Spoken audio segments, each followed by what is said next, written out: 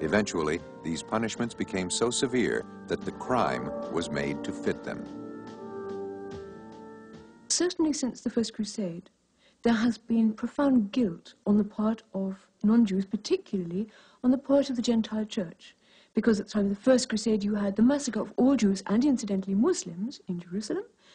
As soon as the Crusaders managed to breach the walls in 1099, on the way you have tens of thousands of Jews massacred in the most brutal fashion by the crusading armies. And it's not a coincidence, I believe, that within just over a generation of those terrible massacres of Jews by Christian Gentiles, for the first time, such massacres, you have developed the myth that Jews massacre Christian children and use their blood for making the unleavened bread for Passover. The legend of ritual murder was rejected by some popes, embraced by others. Here in the Austrian Tyrol, a Catholic church still displays the remains of a child, Androl of Rinn, canonized in 1755 by a papal bull. It claims the child was killed by Jews in a Passover ritual.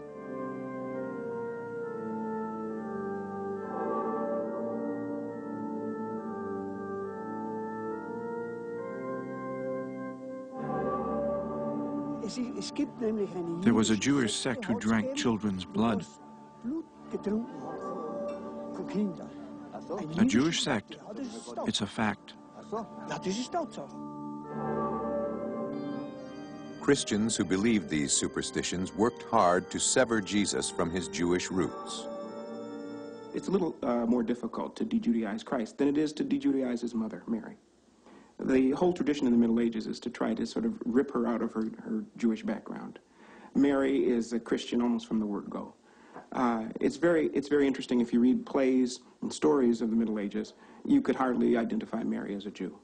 Christ is a little more difficult because of his relationship to the prophets and all of the prophecies in the Hebrew Bible supposedly pointing toward Jesus. And there are standard, stereotypical depictions of Jews in the Middle Ages, and Christ doesn't look like those, that's for sure. He doesn't have other features as well. He's not wearing typical Jewish costumes like a pointed hat or something of that sort. Jesus was separated from Judaism, and Jews were forbidden to practice most trades, excluded from guilds, and forbidden to own land. But they were allowed to lend money. The consequences would be profound. The image of usury, the image of a person charging exorbitant interest, is really quite an arresting image on cathedrals and in other media. I may not be voicing the general opinion here. I think it is the most potent stereotype, the most potent. I think that it's particularly potent because every day in medieval Europe, hundreds or even thousands of times, people went to Jews to pawn very precious objects to them. And what we have to think about as historians or modern-day people is what that relationship meant. It's not simply, by the way, a question of humiliation by an other who is supposedly, who should be lower in the social hierarchy. We have to imagine people going to the Jew, and very frequently, by the way, it's women, Christian women, going to Jewish women to borrow money, and pawning things like wedding rings or jewelry, things that are very precious. I mean, they may not be intrinsically valuable, but very precious to them. And we have to imagine a situation in which they don't really get very much for what they're pawning. I mean, if we use our historical imagination that way, then we see a person walking away from that relationship, a Christian walking away from that relationship, in which the only thing he or she can say is damn it, you know, why did I have to do this? Why did I have to give it up? Why did I have to borrow money from a Jew?